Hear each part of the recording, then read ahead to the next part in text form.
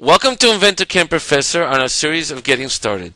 I'm Sydney, your InventorCAM Professor, and in this session we'll be showing you the use of 3D machining. If we take a look at this part we see on our screen, you'll see we have this part that the only way to machine this properly is using a 3D modular for machining this part. Then we'll go through the operations that I've created here, and the first operation is we'll be using our 3D milling operation. My target is my geometry, which is the actual part itself. The tool that I will be using here will be a 20mm end mill. And my levels, I'm going to let them go exactly the way it is right now. In other words, right to the very bottom of the part itself, to this step over here. Now, in my technology field, I'll be using the option of contour rough machining with an overlap of 0.7 millimeter, 0.7, which is 70% of the tool, and going down every 5 millimeters.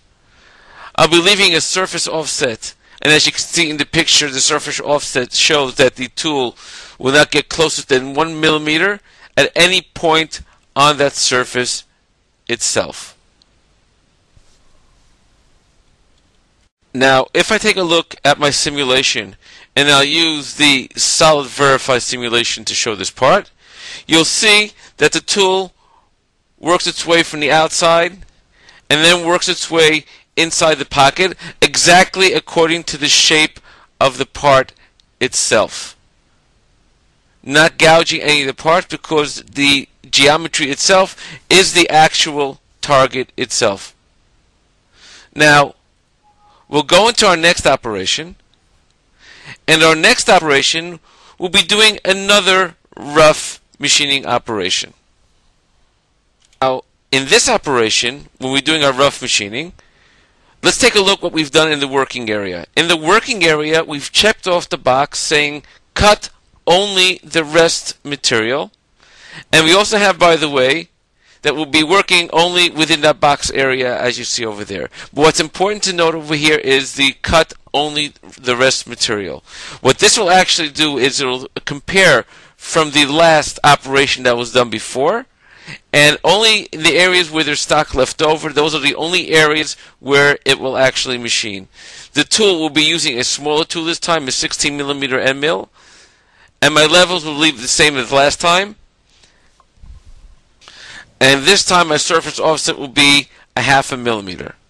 If we take a look now at our simulation, you'll see that the tool will only work, you can see the tool path is being created only along the walls itself because this middle area was already machined out. And the same thing will be when it gets to the outside. It'll only work on these walls areas over here as soon as it completes the inside area over here. As you can see now, it's working exactly on these walls itself. In my next operation, I decided to do a constant Z finish in this area over here. And if we take a look at the operation itself, we'll see that we're using the same geometry.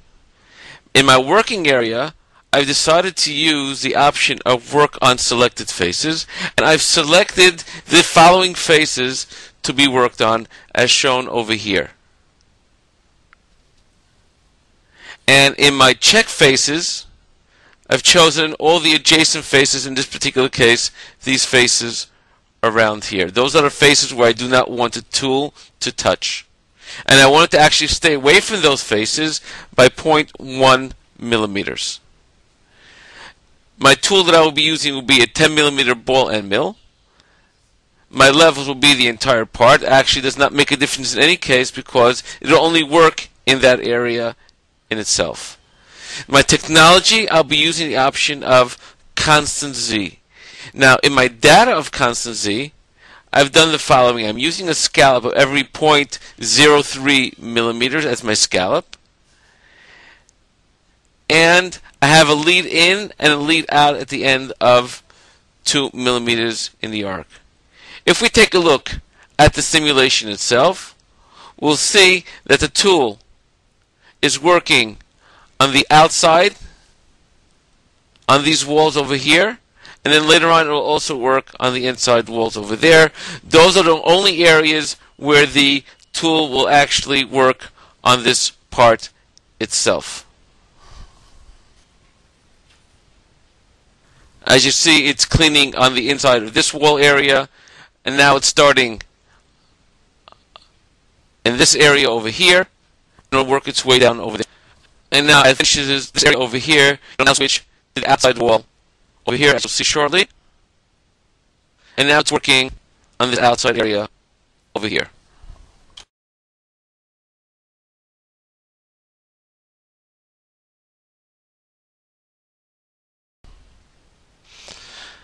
Now, in our next operation, we'll use the option of what we call constant step over. Now, in this operation itself, again, we'll be using the target. In our working area this time, we'll be using, again, the selected faces. Now, we're using actually the same faces for the simple reason I just want to simply show you a different option of how to machine this part. Now, what's nice about the option of constant step over is that constant step over allows the tool to actually move over evenly over the surface no matter what angle it's on. In other words, the measurements are actually taken from the surface itself. Now, if I were to go into my data area, you'll see that the boundary that we'll be using is automatically created by the geometry, by the working area only. Okay? And the step over in this particular case is 0.1 millimeters.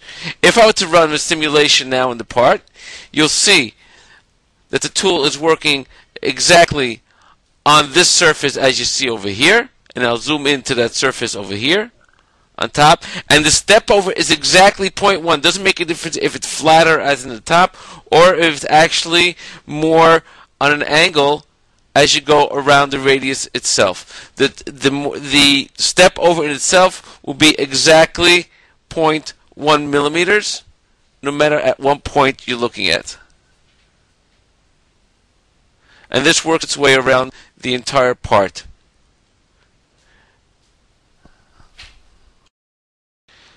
Now, in my next operation, I want to actually work on these areas over here. So what I've done here is I've used the option of a linear machining.